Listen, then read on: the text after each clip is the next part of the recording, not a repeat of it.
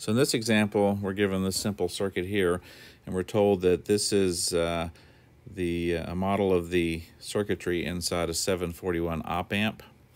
Okay, so this would be, of course, our input. Then we have our output A to B as our terminals. And so they're asking us to find the output resistance, which would be the Thevenin resistance, and that's looking into these terminals here. We could either write that R out for output or RTH for our Thevenin. So either way, we're looking back into those terminals. So in other words, if we were to put an ohm meter across those terminals, what would we expect to read? So let's see how we would go about doing this. So when we think about Thevenin analysis, we think of our Thevenin, which is our output resistance. We think of our short circuit current across those terminals, and we can also think of our output voltage. So in this case, we're going to kind of work backwards a little bit, and we're going to set the output voltage. So we're going to have some voltage source here that we're just going to put across the A and B terminals, and we're just going to call this Vs. So that's for some source voltage. We don't really care what it is at this point. We can talk about that a little bit in a minute.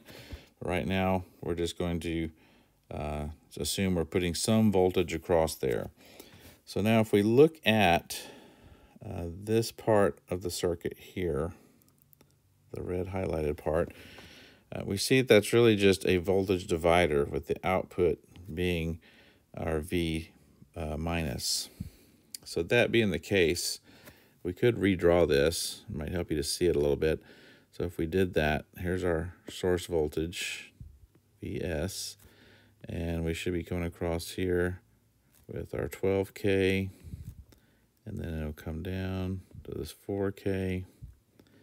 These go to ground, and then this is our V sub dash here. So this is really just a voltage divider. So now we can solve for V dash, our input voltage, if you want to call it that. And that's just going to be our voltage division equation. So that'll be 4K over 4K plus 12K times our source voltage.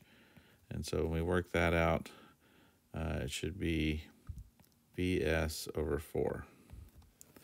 So now we have our input voltage in terms of our voltage we put across the output. So now we want to turn our attention to this dependent source here. So we see that the dependent source is defined as 200,000 times V dash. But we've got an expression for V dash right here, so we can substitute that in. So if we do, that'll be 200,000 times Vs over 4.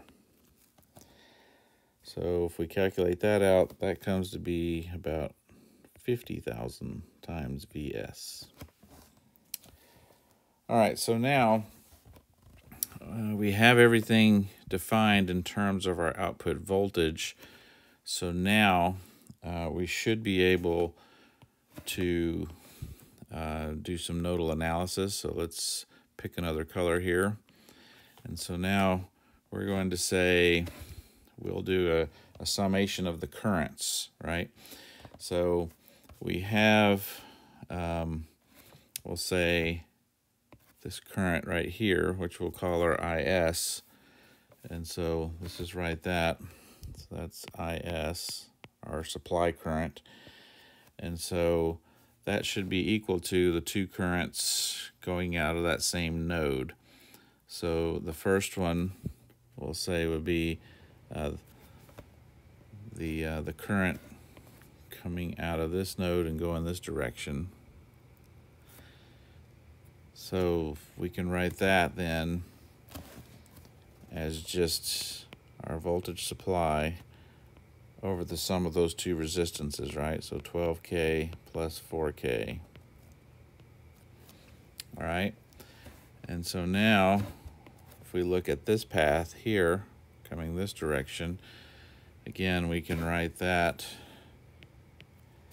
as the difference in the voltages. So that's Vs minus a negative 50,000 Vs. That's going to all be over 75 ohms. So now if we look at this for a minute, let's extend this out real quick, help us to visualize some things here. So we'll have Vs over 16,000 ohms, and that's going to be plus Vs minus negative 50,000 Vs, and that's all over 75 ohms.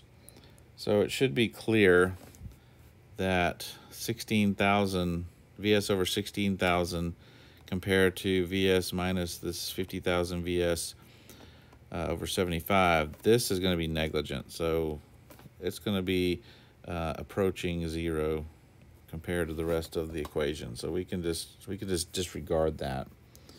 And so the next thing we see is this part here. If we were to rewrite this, it would be Vs. We can take out a Vs. It would be 1 minus, or actually 1 plus 50,000 over 75. So in this case, the Vs is really negligible as well, because we could pick that to be really small. We could pick Vs to be 1. So if we pick Vs to be 1, we can pick it to be whatever we want, then it goes away. So then this becomes basically 50,000 over 75 for our supply current. So that being the case, using Thevenin analysis, then we can say then that our R out, which is really also equal to our R Thevenin, is going to be equal to our, in Thevenin terms, it's our output voltage divided by our short circuit current. So in this case, that's going to be our Vs over our Is. And so in this case, we have the Vs still here, and so when we plug these numbers in, we end up getting 75 because the Vs's cancel out over 50,000, and so when we calculate that out, it comes to 0.0015 ohms, which is really just 1.5 milliohms. So this is what we should measure as the output voltage, which incidentally is interesting because we have a 75 ohm and a 12k ohm as pathways from that node, but it doesn't matter. With the Thevenin equivalent analysis, what we would come up with is 1.5 milliohms.